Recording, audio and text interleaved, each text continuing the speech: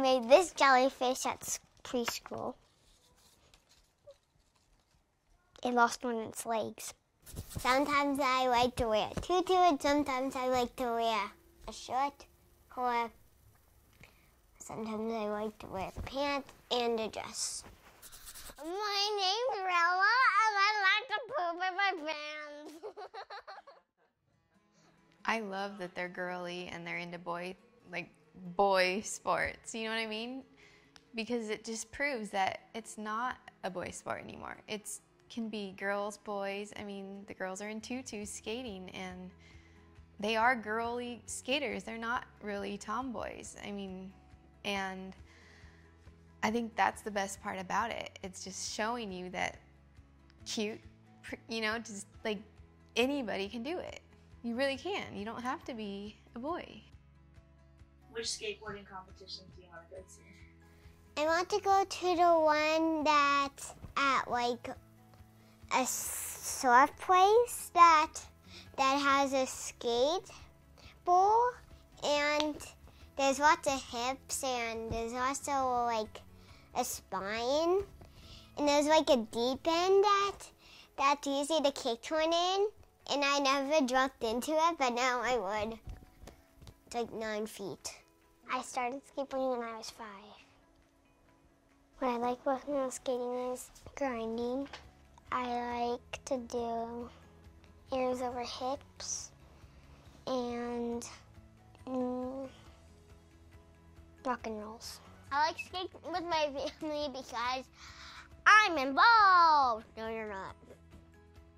I like skating with my family because sometimes when I'm there when my mom and dad just drops my brothers and me off, sometimes I feel lonely. I'm like, Mommy, Daddy, come to the skate park with me.